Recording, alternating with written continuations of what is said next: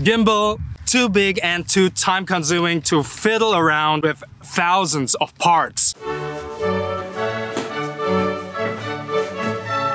Look at this! I really love extraordinary locations. Let's unpack this. Man!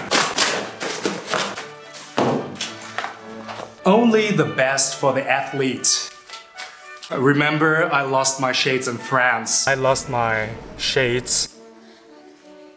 I call myself a shy blogger. That's so paradox because as a blogger you cannot avoid to speak in public, especially when you travel a lot. And I tell you what, I have lots and lots of mechanisms to suppress and overcome my shyness, but that's another topic. And because of my shyness, I want my gear as minimalistic as possible to avoid any attention. There are some amazing travel vloggers that I admire a lot, especially from the cinematographic standpoint. But I'm very certain that chasing the perfect cinematic shot comes at a cost of not enjoying your travel. My goal is to be both low profile and to make cinematic shots without fiddling so much with the gear. And this is why some of my awkward devices won't find its way to my camera bag. By the way, my camera bag itself is worth mentioning.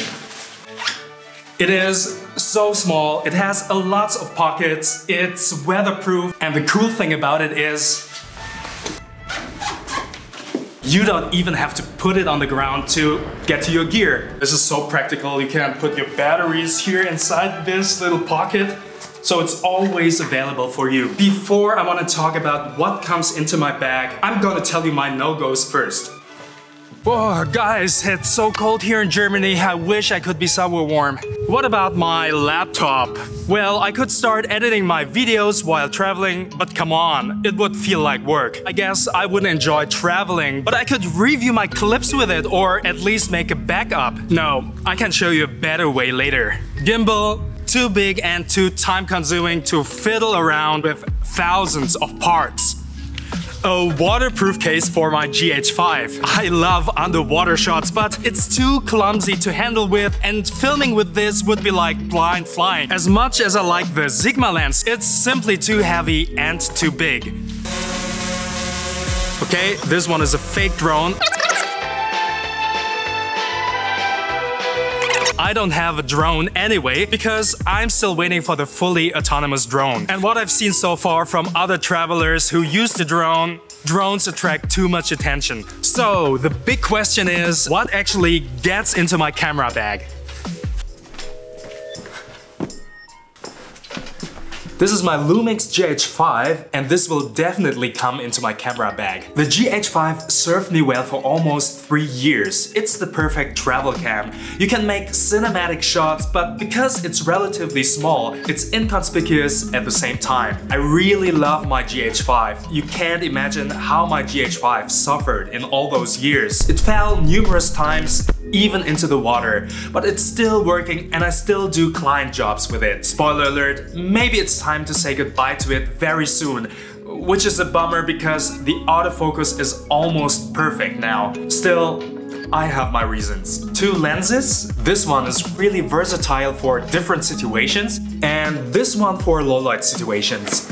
And it's really important for me that they're lightweight. A portable hard drive. And this is why I don't need a laptop. I just insert the SD card and it makes a backup of all the footage automatically. And I can review my clips in an app via integrated Wi-Fi.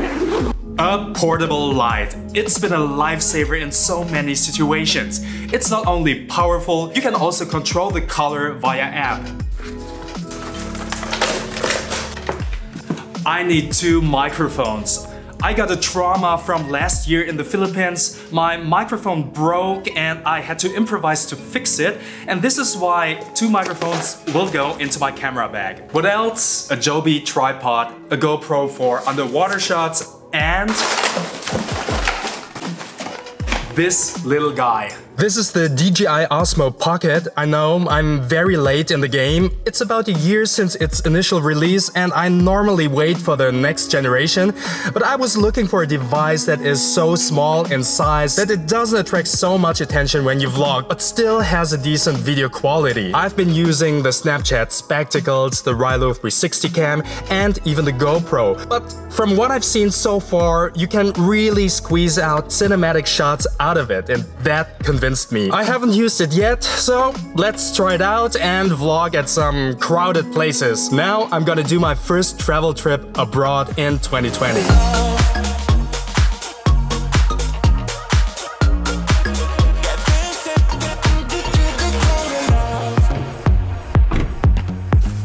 Okay, I have to admit, this is not an exotic place here. Actually, I'm in the city of Salzburg, Austria, and which is 1 hour from my hometown in Germany.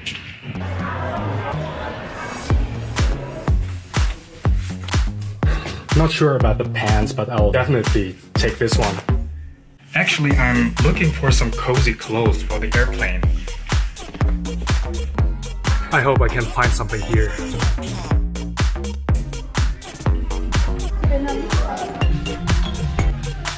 Maybe fits better.